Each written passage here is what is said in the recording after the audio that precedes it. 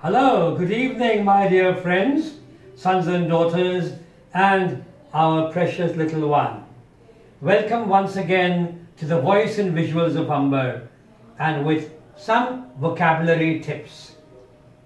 We proceed with the word get, and today we shall do some phrasal verbs containing get.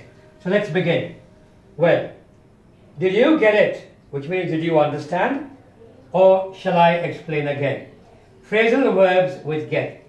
The first phrasal verb is get over, to recover from an illness or sad state of mind. Let's see the sentence. I'm sure Shanta will get over this sadness or this shock. To get at, to find out about something, the truth behind it.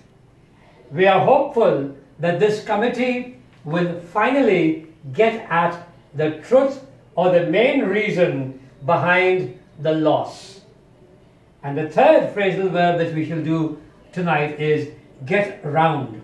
So get round or get around means to spread, and spread rather quickly. The rumor about that family got round the colony very fast. So three phrasal verbs containing to get over, to get at, and to get round or get around. Okay, so that's all for the day. Bye bye, good night, take care.